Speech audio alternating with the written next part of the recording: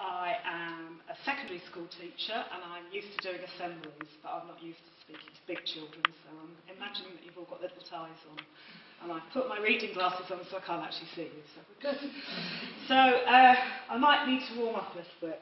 I teach food technology, which is a lovely job for an autistic person because it's all about routines and it's all about being accurate, and it's really great. And the kids ask you questions like, can I have an egg? And you go, yes, you can have an egg. It's great. Life is very black and white. The other part of my job is to deliver the PSHE curriculum, which I was very surprised I enjoyed, and that's the only reason why I said I would do tonight, was because I thought if I can deliver a PSHE curriculum in a secondary school and talk about condoms and puberty, I can talk about anything, I'm sure. So, what has it meant to me? Well, I think that sums it up really. I am a cliched autistic person. I do like my cartoon characters. I am autistic and I do find that... So how did it come about? This was my diagnosis. I was a secondary school teacher and I volunteered for every bit of training that there's available because I like to learn. I now know why I like to learn a lot, and I was sat in some training down in a classroom and I watched this. We were finding out about the children that I was working with that were on the spectrum, and we're watching this. And I'm watching this and I'm thinking, there's a rectangle. If that was a door, that would be a health and safety nightmare. Surely that door should open inwards. Oh, there's a big triangle. I reckon I could get 60 triangles into that box. Yeah, if I was to pattern them up and down, I could do that. What the bloody hell's that circle doing? Why? Why would you put a circle in there? There's lovely straight lines. I love triangles. I really love triangles. So I'm watching it thinking, what the chuff in hell is that circle doing? What is going on? Why are they doing that? So I'm sitting there thinking that, and then afterwards we were all discussing it, and everyone was going, there was a mummy triangle, and there was a baby triangle, and the mummy triangle didn't want the baby triangle to play with the circle. And I'm thinking, what? You can get 60 triangles into that box. What's wrong with these people? And then I went, shit. Sorry, I will swear. Shit, I'm on the spectrum. I really am. So I thought, oh no, I'm going to have to talk to somebody. And luckily, a very lovely friend of ours, so I'm going to talk to my friends there, a lovely friend of ours, Tanya, had stepped up as the special education needs coordinator at school. And I'd worked with her doing the personal social health education. So I went to Tanya, I said, can I make you a cup of tea and ask you a really big question? She said, you can make me a cup of tea and ask me a really big question. And I said, do you think I'm on the autism spectrum? And she said, no. I don't think you are, I know you're on the spectrum. And I went, oh, okay.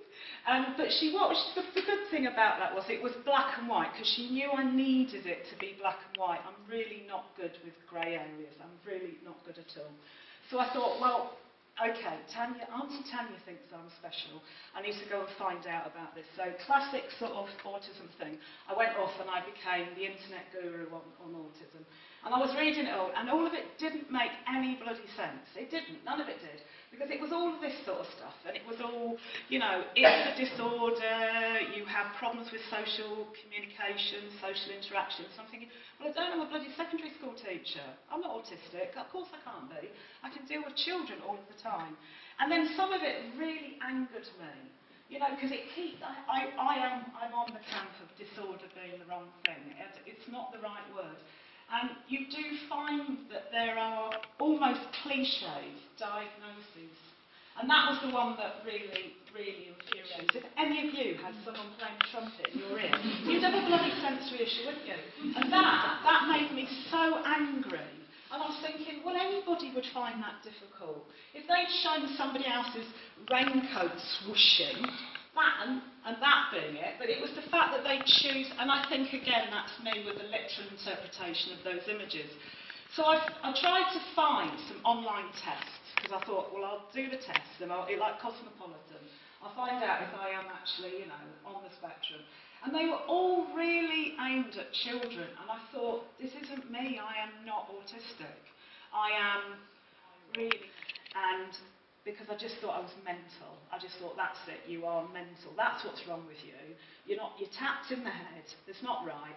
And it went like that. And then what I did was I fell inwards. I fell inwards and I took my world with me because I didn't like the outside world.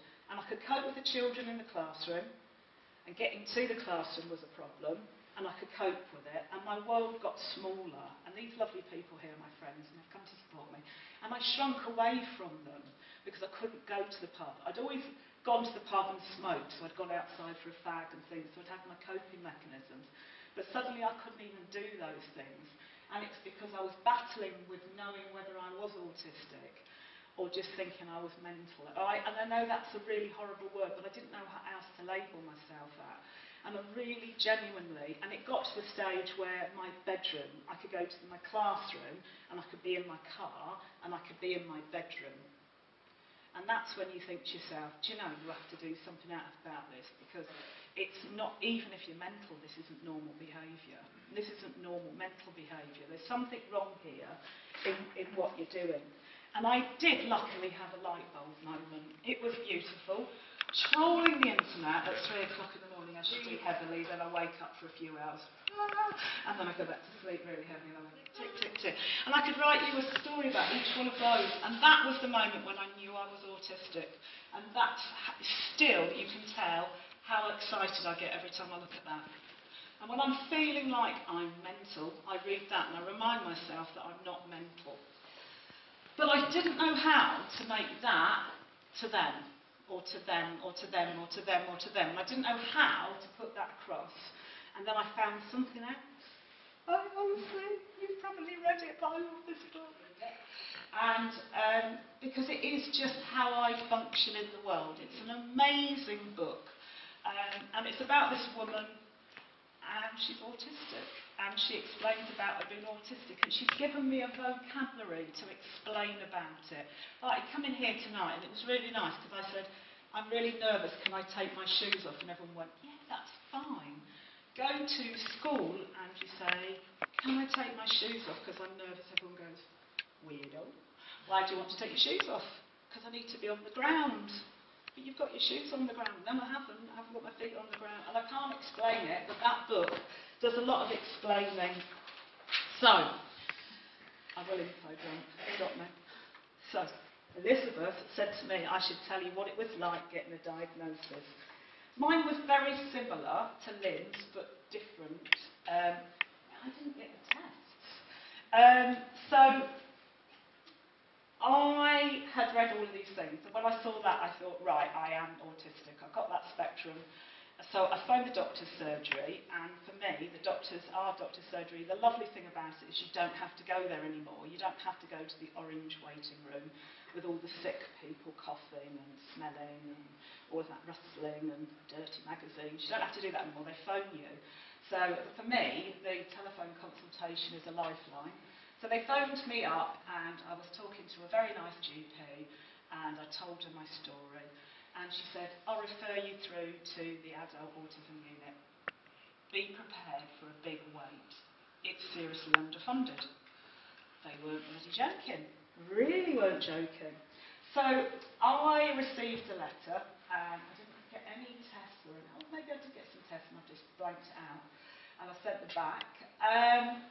And I received a letter, and the Ministry of Taking Things literally took over with me. And that was, the letter said, and it's etched in big red writing in my head, we will contact you soon. Soon. It's a magic word. Lovely Morrissey said, how soon is now? It's 18 months. That's how quickly soon is. And I think I got bumped up the list because I'm like you, I really will phone and go, when is soon? When is soon? Could you please explain soon to me? When is soon? And then my life started doing that again.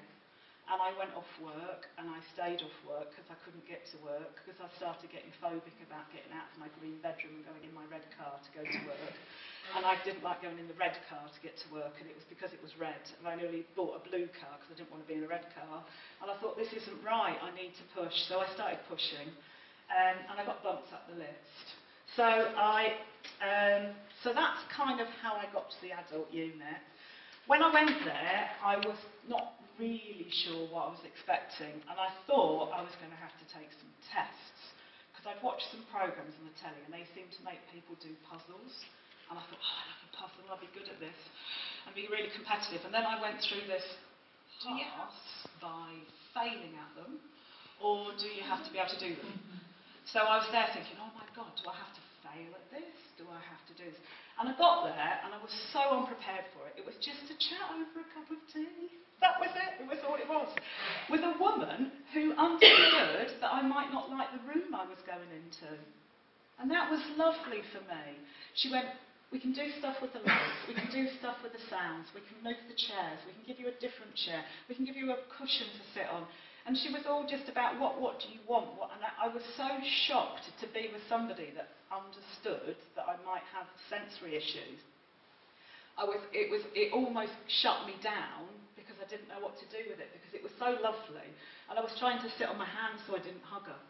So I'm sitting there like that going, I am not going to hug her because she's so lovely and she understands that I have issues. I mean, walk afterwards, I was so fatigued. It took me, I don't know, 2 or 3 days to get over it afterwards, because you have to talk about everything, and you don't realise until you're talking about it that sitting under a tree for 3 years of your childhood making Stone Age settlements in the mud in the pouring rain is odd, until someone says to you, do you know, making Stone Age settlements, did you interact with anyone else? Yes, I was interacting with the mud. And then you start to realise that, you know, and you go, oh yeah, I'm not mental, I'm really out there. So I found it, I don't know, it was odd. It was really odd. And it was kind of what I wanted. I wanted a label, I think. I quite wanted a badge, because I didn't have a badge that suited me. I tried all sorts of things when I was younger. And then I got the letter, and the letter was lovely. The letter literally blew my world out, because it was there, hallelujah. And do you know what? I was so cathartic. I just went out and outed myself to everyone. Hello, I'm autistic. I'm rather proud. Isn't it great? Isn't it amazing? And everyone went, yeah. Yeah, and get on with it. You've still got to teach. You've still got to mark. You've still got to do this. And it was that was the bit that really shocked me. I thought it might be. And particularly because I worked in a school where we deal with autistic children. And the hardest part for me was being with a bunch of adults that read virtually every term information about how to support children with various special educational needs, and none of them could apply it to me. So I would go into a room, and this room's lovely because it's got diffused lighting, and I would go into a room, this is a bank of lights, I'll take the front lights out and I'll just keep the back lights on. Or if the children need the lights on, I'll put my gigs on or something, and I'll just make the lighting different. But I actually work with people that will go into a room knowing I'm autistic and go, oh, it's very dull in here, and put all the lights on. And you just think, it just takes a moment's thought. But, you know, that's kind of... I didn't disclose to my parents because I genuinely believe my father is way up on the spectrum. I also think my dad has attachment disorder. He was bombed during the war, and I think he has lots of issues. And I didn't want to tell my parents that I'm autistic because I think they would beat themselves up about it. But everybody else, I'm kind of out and proud about it because I feel it just allows me a license to be myself in a lot of ways. Being diagnosed has made me understand how my brain works. So I'm going to try and illustrate how my brain works for you. Bear with. Okay? And some Year 8 boys taught me how to do slides. So big up to me Year 8 boys that taught me how to do this. Why didn't you explore all over those? And I'm sitting there thinking, how have they come to that conclusion really quickly? So if we have to problem solve around a big table like that on a training day, I've got the problem, I'm analysing the problem, and I'm working out what all the possible solutions are. I get them all lined up, get all my ducks lined up in a row like that, and then I start looking at each of the ducks. And then I start doing it. So it's more like this. This is how my brain will work. I'll go, a problem, oh, that's interesting. Boring. Interesting. Interesting. Look, I found the answer to the problem. But I know, what I find is that I know more about the problem than the other people around me, because I've looked at every sort of facet of it. And I have to do that. And some people accept that you want to do that. And some people get really frustrated when they make a sentence, like I've written down about 3 things I'm going to ask you about afterwards, because I want to know what they are, and because I can't move on if I don't know the word. And that's why I think I had education problems at secondary school, because it was very much by rote in the early 1970s.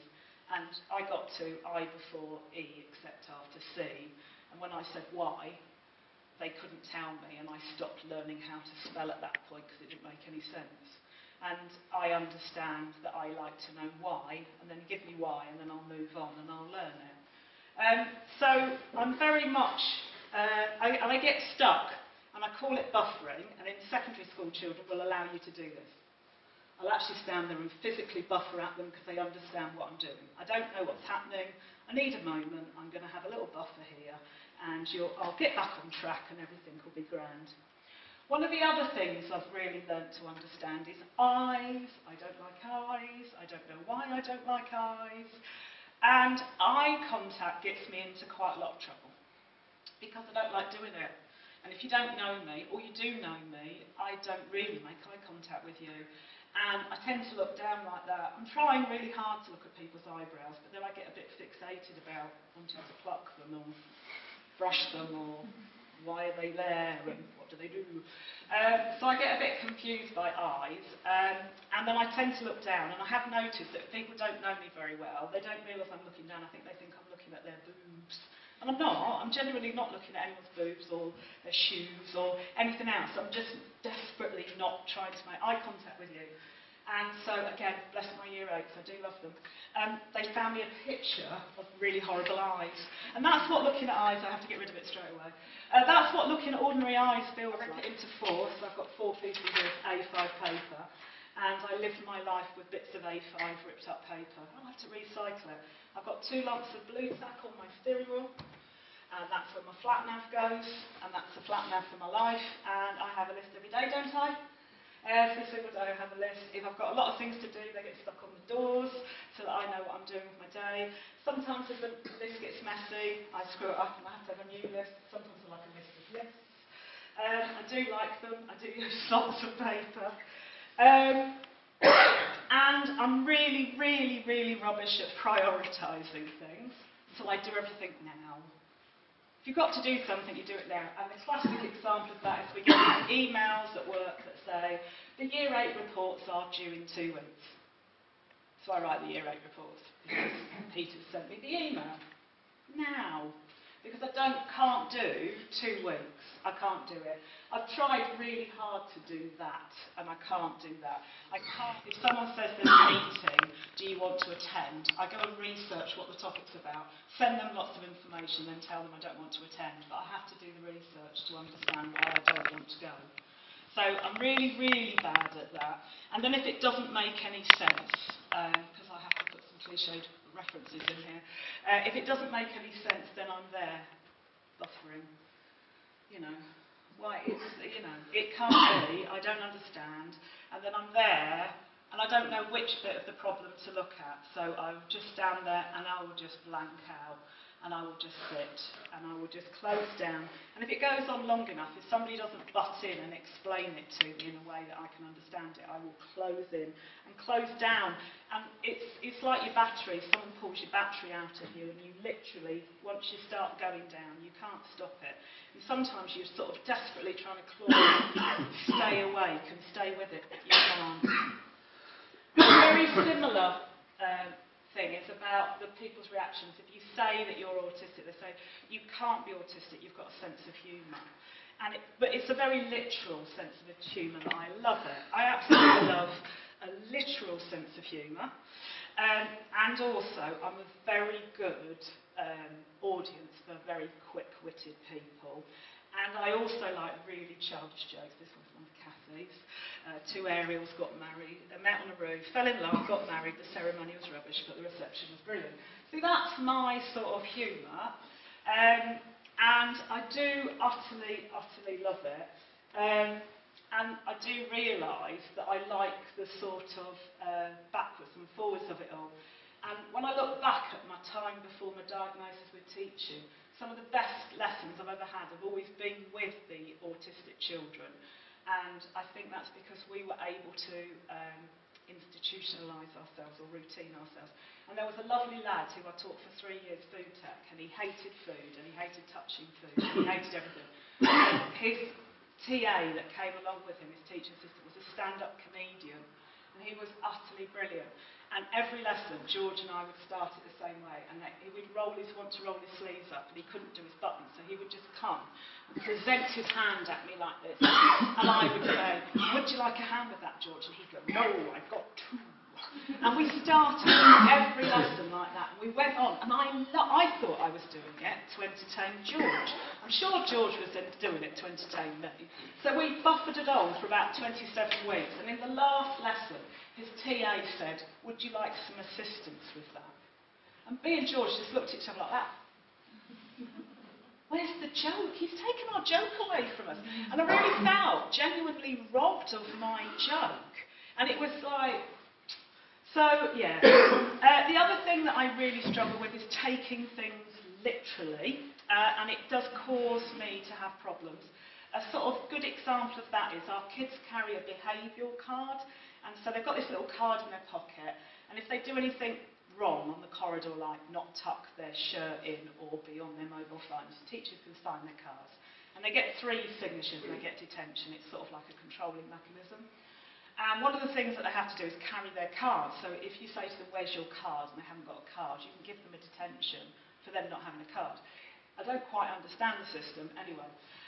So, kid arrives, form time, smelling lovely, because the blazer's been washed, and says, "My mum washed my blazer, and all the cards were in it, and I dissolved." I went, "That's all right, we'll ask the head of year to get you a new card." And the head of year came in and said, I said, "Oh, can he have a new card, because his mum's washed his blazer?" And the head of year just looked at me deadpan in the face and said, "No, he'll have to go off to the medical department and get a new card. If you send a kid down to the medical department, they get an instant detention." And I'm thinking, what? So the kid's going to get a detention because his mum's washed his blazer? What's that all about? And that's what happened. I went into complete and utter meltdown because it wasn't fair. And I was literally screaming at this lovely man who reacted really nicely. "But that's just stupid. Why should he have a detention? He's got a clean blazer. He smells nice. What's going on in the world?" And he went, "I was joking." And I'm thinking, no, completely lost on me. So that does cause me problems. And probably causes the people around me more problems than myself. Sensory issues in a neurotypical world. That's a staff briefing. Every week I have to endure one of those. Just a bunch of people stood around, somebody repeating something, 3 things at the front. That's what it's like to me. Blah, blah, blah, blah, blah, blah, blah, blah. Because somebody's got Yves Saint Laurent perfume on, and that's acid burning my nose. Somebody's got the shh, shh, shh, shh, shh. Somebody's just had a fag outside. Somebody's playing on their mobile phone. Somebody's having a talk about what they've been doing at the weekend. The kitchen smells of boiling cabbage. There's kids screaming on the corridor. The speakers are going someone's coughing, someone's sneezing. I can't hear, I don't pick up anything from it. And do you know what? I had to actually ask for them to send me the minutes of this compulsory meeting, auditory meeting. I said, it can't just be me, there must be deaf people that are having a problem with this. So, yeah, you have to do that. My other one that gives me an issue is, okay, that, got that one on, is I don't know how you say this correctly, I stim. I do this. And when I'm listening, I really do this. I really like it.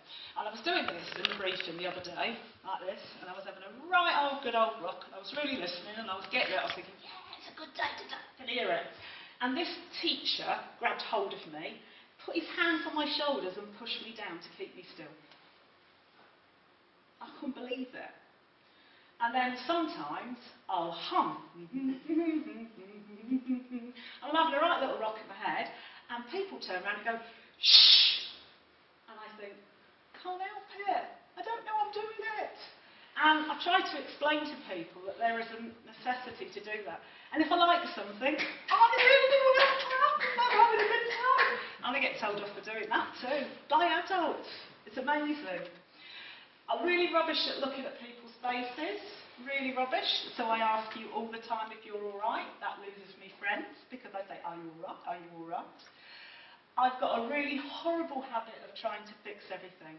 Autistic people don't like injustice. Asperger's people want to make the world right. And I will try. And when people tell me things, I will try and empathise with you, and I will give you an example to prove that I understand what you're saying.